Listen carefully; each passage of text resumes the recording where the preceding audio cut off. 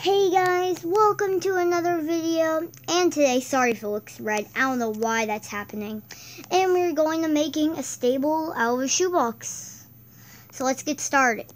I'm not going to show it in the video, but I am going to,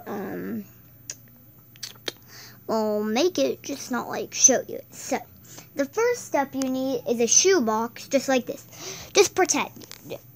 I'm just saying, guys. Just pretend that this is a whole shoebox without anything, right?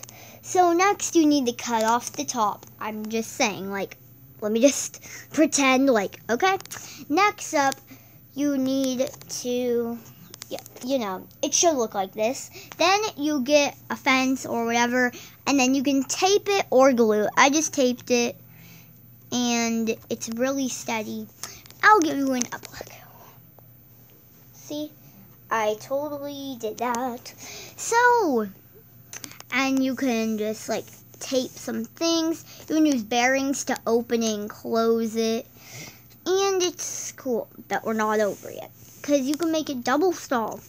I know these are kind of big, but when you're done, this is what it should look. Wow. Vroom. Okay. Sorry if that went too fast, guys. Sorry. And it should look like this. So it's cool.